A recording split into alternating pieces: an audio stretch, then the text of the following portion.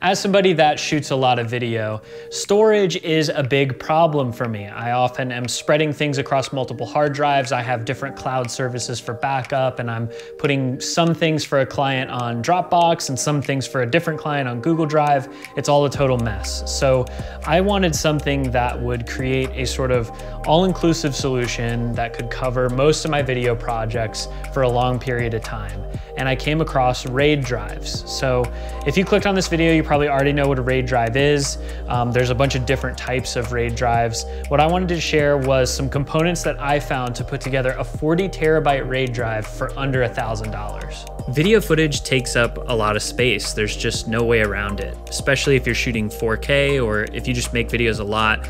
You've probably run into this problem yourself where you end up with a drawer full of these cheap 4 terabyte drives that you can get anywhere. That's really not secure because hard drives have moving parts and eventually they will fail.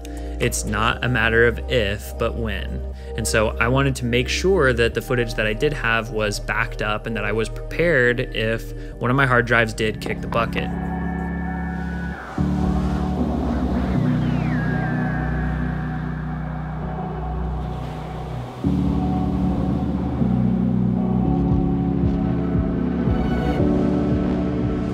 I've been making videos for many years, and some of that footage means a lot to me, and I keep everything that I shoot, and I keep all of my clients' footage, and in some cases they spend good money for me to keep that stuff. That footage has a lot of value, and so it's really important as video professionals that we have secure backups for the stuff that we shoot. So you're gonna need two things to build your drive. The main thing is the enclosure. This is where your hard drives are gonna live. I'm using the QNAP TR004. I got this off of Newegg for about $200. This part is really important. You wanna make sure that you buy easystore Western Digital hard drives from Best Buy. The size and what drives you get depends on the type of RAID that you're going to build, but I would recommend making sure that you buy all the same size and style hard drives just so things are consistent across all of the disks. When you start mixing hard drives, things can get a little bit weird, especially if you want to build them together in a RAID. Now, if you look up a Western Digital 10 terabyte RAID drive, it's going to run you about 270 bucks. One that's just naked, you buy it, stick it right in your computer.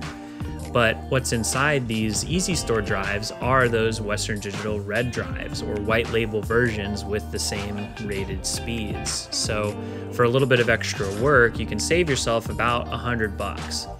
These easystore drives go on sale all the time, so you have to keep an eye on the price and buy when they are on sale. I think normally they run about $250, but multiple times a month, these things will go on sale. So just keep an eye on it and you'll find a pretty good deal.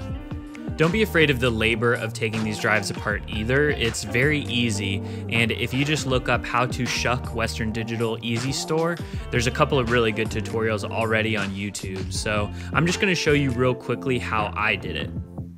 The first thing you're gonna wanna do is cut up an old credit card or gift card into 4 or 5 pieces, and I found that the rounded edges on the card make this really easy.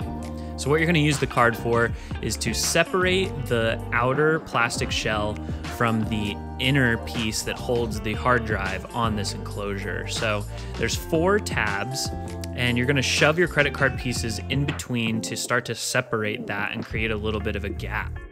You'll slide your card along that edge until you come to one of those tabs. And when you get all 4 pieces in, it's gonna look something like this. Now that you have all 4 pieces in, you're gonna need a screwdriver, a flathead screwdriver with a little bit of an edge to it. I found was the easiest way to do this. And along the top and the bottom of the hard drive, right where the front of the case is, you're gonna wanna dig that hard drive in and continue to separate that inner piece that holds the hard drive. And when you put your screwdriver in, you'll pry it open until you hear a pop and you'll create a pretty sizable gap. Don't be afraid of that pop. That just means that you've separated it. And once you do that, your credit card pieces won't really be doing anything anymore. They'll just fall out.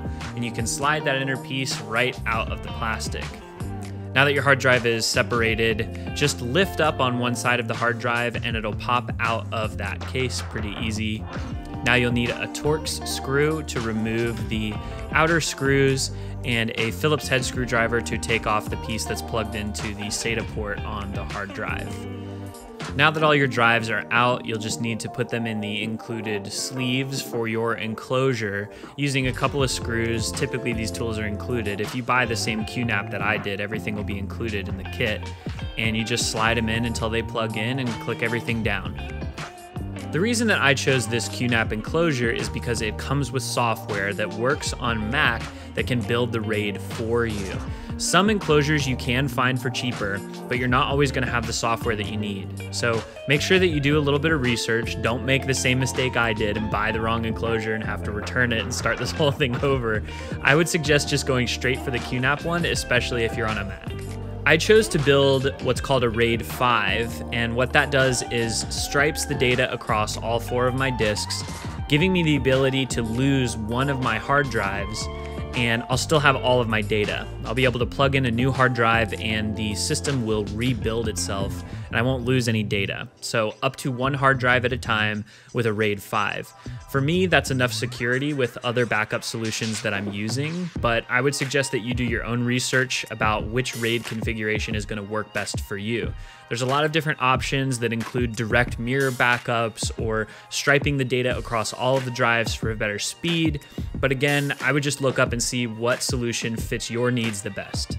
Now that this thing is all built, I have 30 terabytes of usable space and 10 terabytes of redundancy. So if I lose one of my drives, I'll slap a new one in and it'll rebuild itself. On top of that, I'm using a service called Backblaze. Now, Backblaze is a cloud service that you pay for per computer, and it'll give you unlimited storage based off of how many terabytes that you plug into your machine. So by using something like this, you can upload a lot of terabytes to the cloud, and that can be your secondary backup. So in my case now, I have the redundancy that's built into the storage from the RAID and the cloud backup should something really bad happen and I lose everything. I know that it's all gonna be safe up in the cloud. I highly recommend that you look up some kind of cloud-based service. There's a ton of different ones out there. Backblaze is just what works best for me and for my needs. But again, do your own research and figure out something that's gonna be the best solution for you. Spend a little bit of extra time, go through your old hard drives and see how much of that stuff you need to get backed up. I bet that it's probably time, just like it was for me, that you look at getting that stuff nice and secure.